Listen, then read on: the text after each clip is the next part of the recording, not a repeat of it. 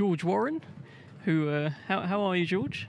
I'm all right, Dev. I just want to know how do you get these intros? I don't know. That he just started doing it. It's almost. Yes, I think yesterday he called me very talented as well. So, how are you? Clearly mixed up with something. No, you're doing great. Brilliant. Big show.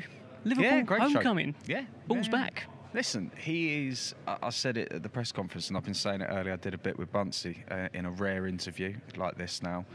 For me, the most exciting British fighter to watch. I love watching him. It's just always all action. He's powerful, he's aggressive, throws combinations, hooks, uppercuts.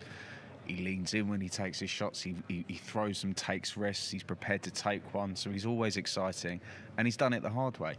You have fighters that are world level or get world title opportunities. But, they get the rub of the green. They may get the vacant or an interim, or maybe the champion's not at the top of the division. Maybe he's a bit of a weaker champion. Ray Vargas is a quality operator. He beat him. He should have been WBC champion that night. Ray Ford, quality operator. He beat him. He's now WBA champion. He should be unified. And I think Ray Ford will go on and do good stuff at Super Feather. I think he's more than capable of becoming a 2-weight world champion. So Nick's at that level, he's at that class. He's a world-class operator, and British boxing's got to get behind him. He's got a hungry opponent, as you can see from Ronnie Rios there, who wants it. You can just see that intensity. You can see the way Robert Diaz is talking about his man as well. He's got to come through that.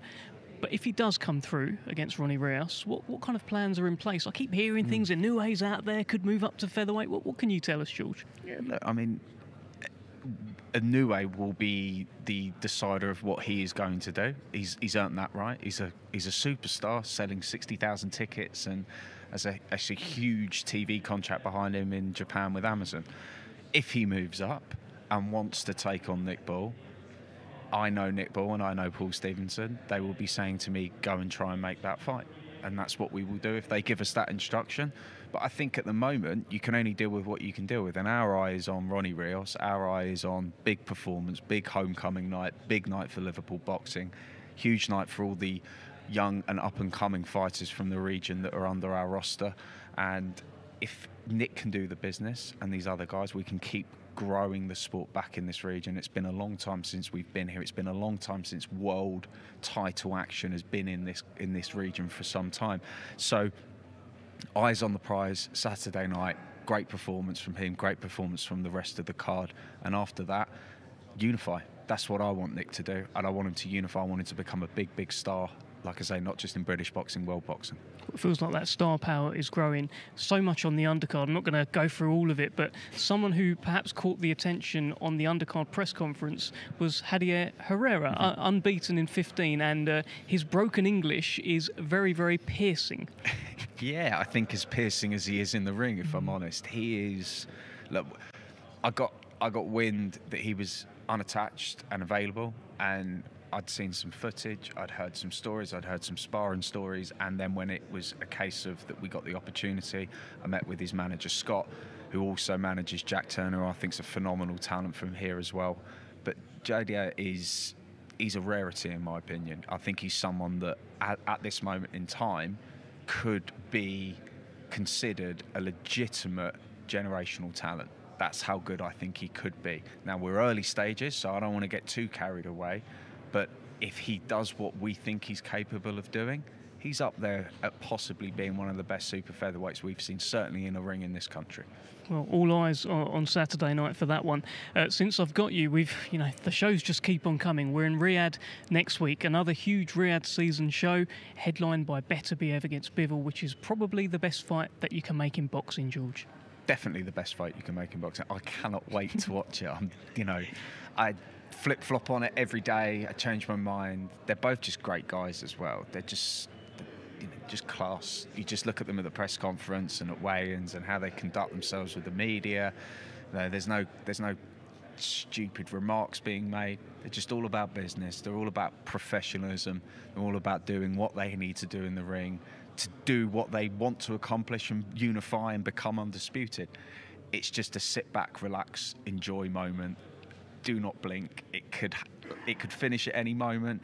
It could end up being Do you know what? You can't predict it. You just can't predict what type of fight it will be. But all I know is it is must-watch viewing.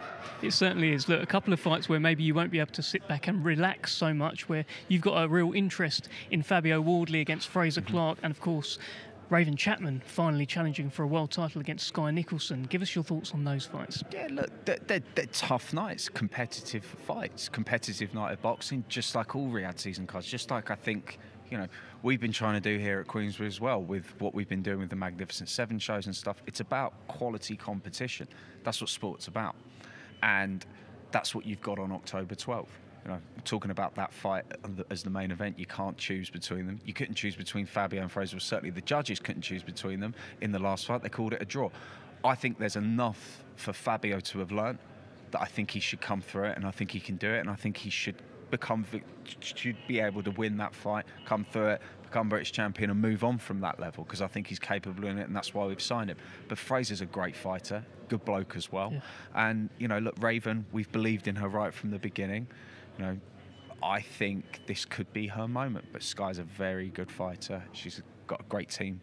I'm sure Eddie will be hoping that there might be a little bit of a change in these results that have been happening between the two groups at the moment. But I'm convinced we're going to get a couple of good wins for Queensberry on October 12th.